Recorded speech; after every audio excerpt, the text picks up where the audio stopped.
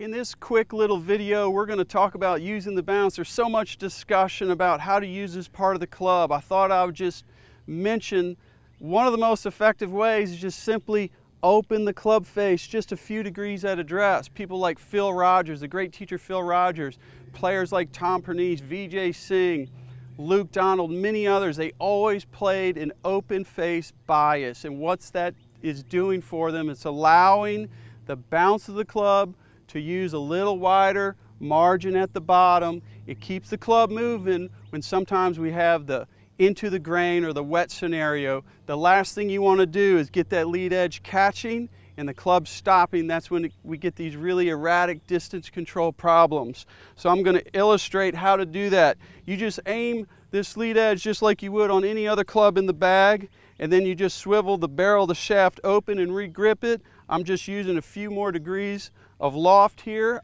You can see I'm starting to pivot around myself to the left a little bit.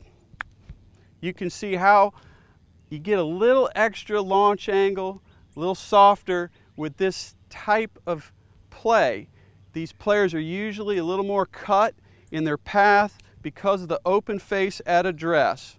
One more time, I start neutral, I pivot the face open just a few degrees, swing, and you can see, again, nice, soft, high. Oftentimes you get a little extra spin with this style of play, and the bounce will keep the club moving on sometimes non-perfect strikes.